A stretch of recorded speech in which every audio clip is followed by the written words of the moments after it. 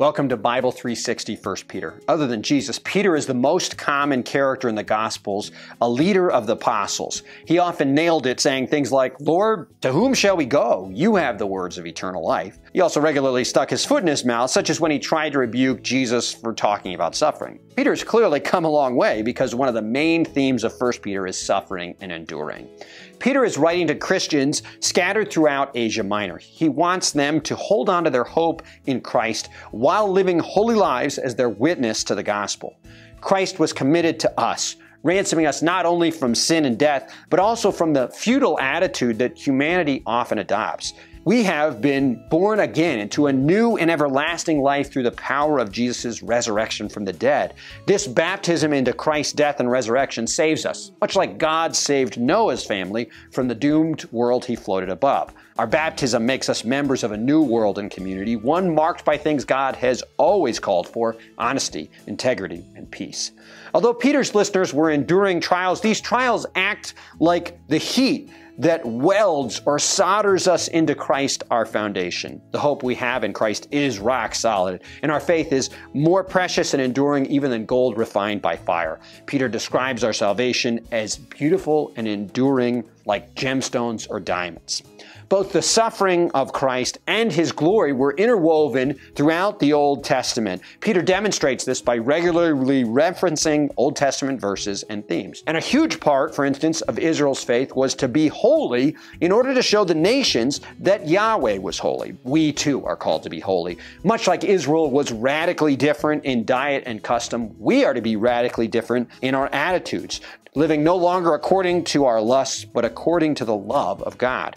We no longer live for the fading glory of this world, but for the inexpressible glory found only in Christ. However, being holy is more meaningful than avoiding certain foods or objects, as Peter learned firsthand on several occasions. Peter warns us rather to avoid unholy attitudes and desires such as rage, lust, hypocrisy, and gossip. Peter calls Jesus the living stone. It's the best of both worlds, unbreakable on one hand and yet alive. Jesus is the stone the builders rejected, Isaiah described. Isaiah spoke of how God would destroy Jerusalem and yet God's city would somehow live on. Israel rejected Jesus, much as the world sometimes rejected Israel, or as Israel had rejected the prophets. And nevertheless, God sustained them. Jesus, the rejected stone, would live on even after being attacked and killed. And so we are like the Jews, exiles in this world, but we trust that God shall lead us back to our home. Even Christians in Asia Minor are part of this new city of God because they've been chosen. Like the Israelites, they were simply called by God's grace and mercy, and that's how they became members of God's people. The next section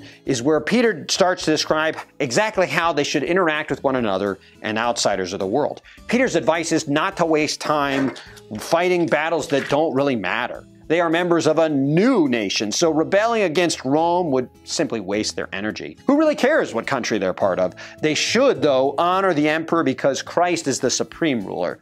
Even if their bosses or slave masters are cruel or unfair, they should nevertheless be good subjects or workers. Why? Because their good conduct will be an example of faithfulness, and the world needs more of that.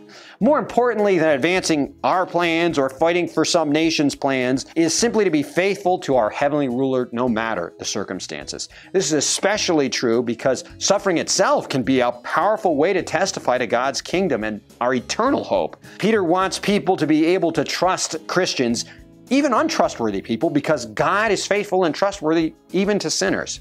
Now, no one enjoys suffering, so if you suffer willingly, people notice. This may be the most effective evangelism strategy of all. We suffer willingly, remaining faithful to Christ because the blood of Christ and his promises are more valuable than silver or gold. Look at Christ, who suffered even though he was good and innocent. He didn't fight back or return hatred for hatred. Rather, he entrusted himself to his Father. This is how he convinced and redeemed us, by dying unjustly as we were persecuting and killing him. So we too suffer willingly because that is how we might save our enemies and accusers. Peter encourages husbands to love their wives. Their strength and power should not be tools to use in negotiation or fights with their wives, but resources which they should use to bless and honor their wives. Likewise, Peter tells wives their value does not come from their external appearance, but with things more valuable in God's sight, gentleness and peace, which testify more truly to how God instructs and wishes all his people, male and female alike, to conduct themselves. What a dramatic change in Peter, who once told Jesus not to talk about suffering. As Christians, like those in Asia Minor, suffer, we ask, why won't Jesus rescue us from our problems? Peter says he will, but not yet. Because suffering is exactly how God works through Christ and Christians. Suffering is an opportunity to witness. We should rejoice when we suffer unjustly for Christ because people are associating us with Jesus. What's more, God is purifying and strengthening our faith. Peter also assures us we are not alone in our troubles. The response of faith is to humble ourselves under God's mighty hand so that he may exalt us in due time, casting our cares upon him because he cares for us. Peter knows suffering happens to Christians. However, God uses this suffering to share the good news and ultimately to create a glorious and good world where Christ reigns and we joyfully give him glory.